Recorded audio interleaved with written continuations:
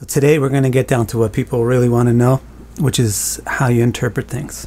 I'm going to start showing you examples of how to interpret various shapes that form between the planets when you put two charts together.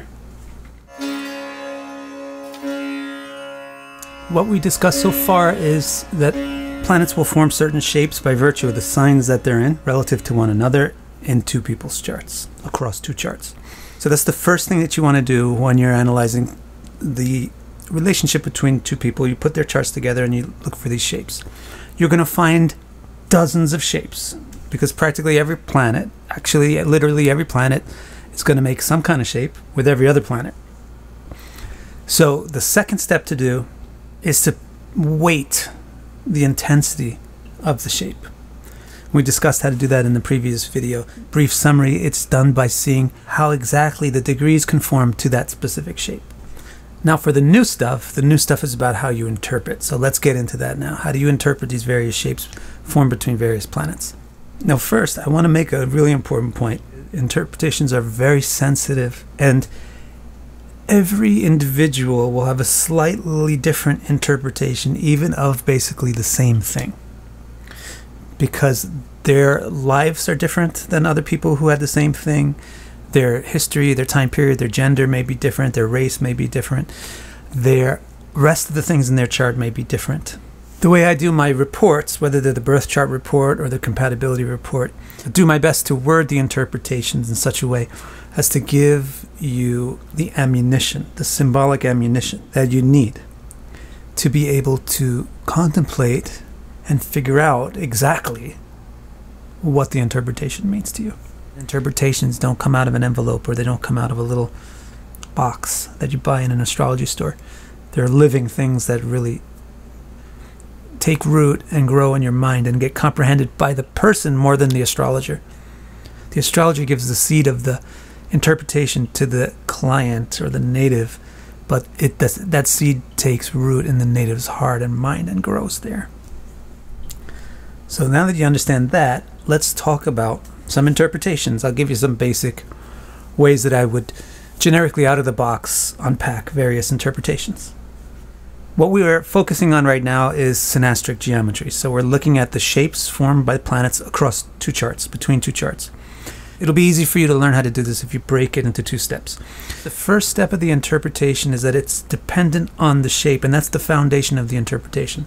The second step in the interpretation is the specific planets or points involved. If you're interpreting squares between one person's Mars and another person's Moon, you first start with the fact that it's a square, so that gives you a point of view that you're interpreting something which is a clash or conflict, and then you add the specificities of the planets in, that it's a conflict between one person's, say, ambition and individuality from the Mars with the other person's subjectivity and feeling and emotions from the Moon. For today, let's try to be a little specific, and let's look at Goldie Hawn and Kurt Russell.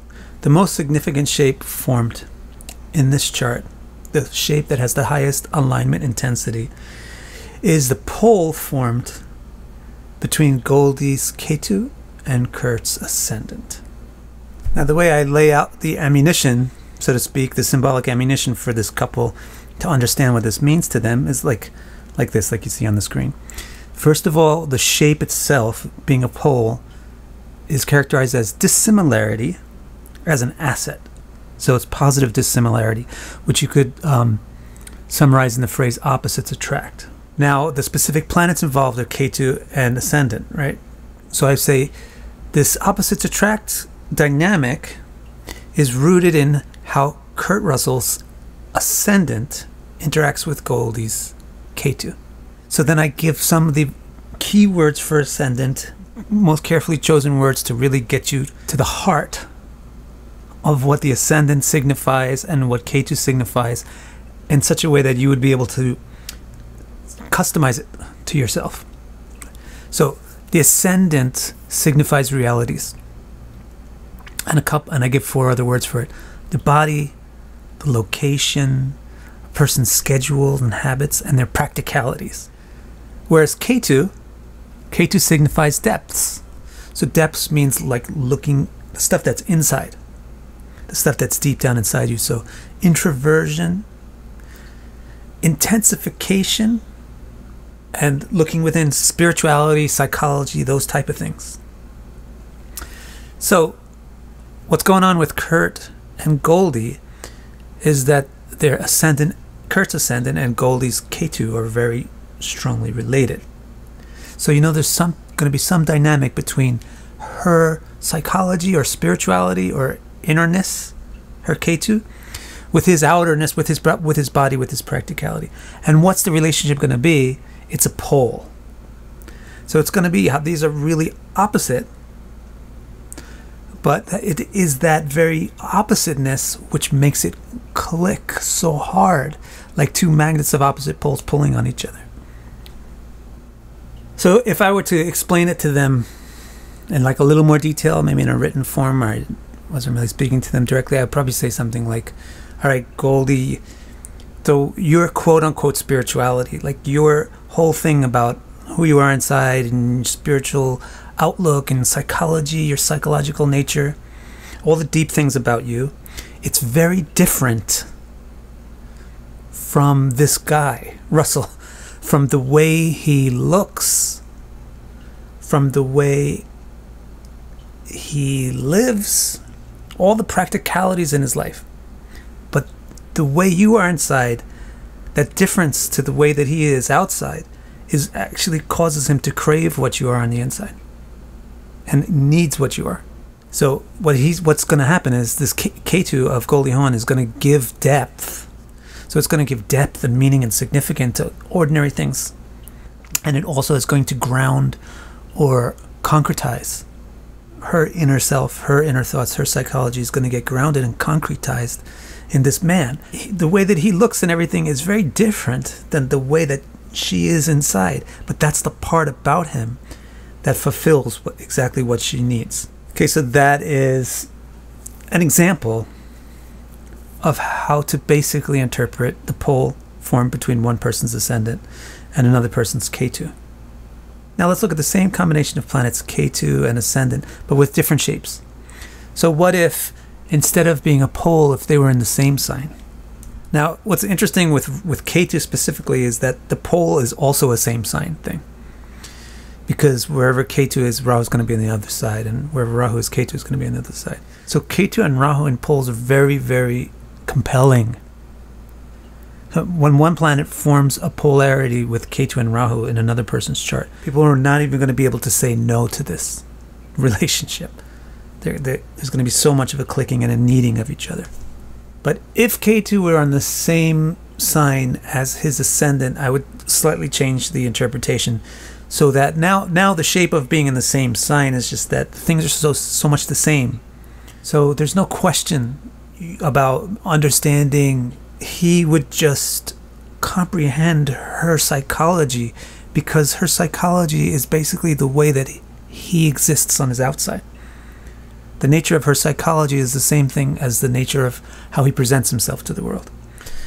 Now, if we had a trine here with Ketu and the ascendant, the same two planets are involved, but we're just going to adjust the interpretation based on the shape being different. So trines are like very supportive. So I would say something like her spirituality is just in tune with the way he looks, the way he lives, etc. The two are in tune with each other.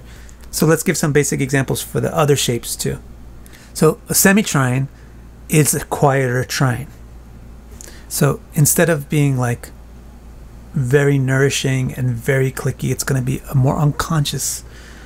They don't even really know about it so much themselves. The trine, people, when you have trine alignments with a partner, you're very aware of the fact that you have that. It's something that's obvious in the relationship that goes well together. When you have semi-trines, you're not really aware of it until somebody points it out.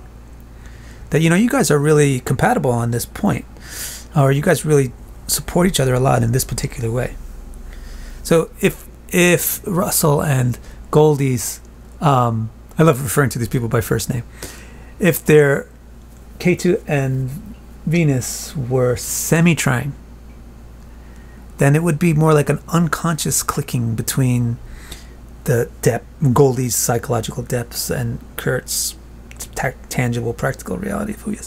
So you see this part about tangible, practical reality of Kurt and psychological depths of Goldie. That's a constant in all these interpretations, because we're always dealing with the way Ketu is going to interact with the ascendant. Now, what the shape thing resolves in the interpretation is, how do they interact with each other? Does Ketu interact with the ascendant in a negative way, in a positive way? What type of way? That's determined by the shape. So if it's a pole, then it's like, wow, this is really new to me, and that's exactly what I need. If it's a sameness, it's like, wow, my practical life and her psychological nature is exactly the same. And this easy. If it's a trine, it's like, well, we're slightly different in the way that I look and everything is slightly different than the way that she feels and thinks and introspects, but it's very compatible to each other, and we support each other with that. If it's a semi-trine, it's the same thing happens, but it's not so obvious. It's more in the background of the relationship. Now let's bring in the semi-trine, which is if the two planets are in neighboring signs on either side, 2 or 12 signs apart. So here is where you start to get to negative shapes. So for example, if it's 2 and 12, the nature of the shape is like quiet misunderstanding and detraction. Her psychology, her mentality, her spirituality would drain his physical health, his physical vitality, his physical enthusiasm. It wouldn't be an obvious or an extreme drain, but it would be a quiet, constant drain. And the couple wouldn't really be aware of it until you point it out. And the cause of the drain would be that he just can't comprehend. You can't see. That's the nature of that shape, is you can't really see well to that angle. You just can't really see her psychology for what it is, and she can't really see what he really is physically. Now that shape, semi-trine, isn't particularly bad, but a little bit worse than that is a quincunx, which is to be 6 or 8 signs, which are also regarded as blind spots. Here you're going to get a more noticeable lack of comprehension. Same deal as with the semi-trine, 2 and 12, but it's more pronounced now when it's 6 and 8. So when the Ascendant and Ketu are 6 and 8 apart, it's very difficult to comprehend. There's going to be frequent misunderstandings on these points. He's going to feel that way, that she's not even noticing my tangible assets. She's going to feel that he doesn't even recognize my inner being. And that's going to cause a lot of conflict. And now the final shape, the worst one, is the square. So this is characterized as a clash, and it's an open clash. So it's just where they're just too different. So if it's a clash between Ketu and Ascendant, then it's going to be, this guy's practicality is so different from her psychological values that they're going to clash on this point and always argue about it. So that should give you an example, one example, the starting example of how you would interpret synastric shapes, including the planets that are involved in those shapes. So what we did this time was we took one set of planets, Ketu and Ascendant. We'll call the Ascendant a planet for simplicity's sake. And we looked at example interpretations of it in various shapes. Particularly for Goldie, Hawn, and Kurt Russell, they have it as a polarity and as their most significant shape between their two charts. So this is really the main deal about this relationship. Interestingly enough, the other couple that I prepared to use examples from, Tom Hanks and Rita Wilson, they also have the same Ascendant to Ketu pole as their most prominent feature in their synastric charts. So that's enough for this week. Next week, let's look at another combination of planets and explore the interpretations for that combination under various shapes. So stick around and subscribe to the channel so you don't miss all this good stuff. Thanks so much.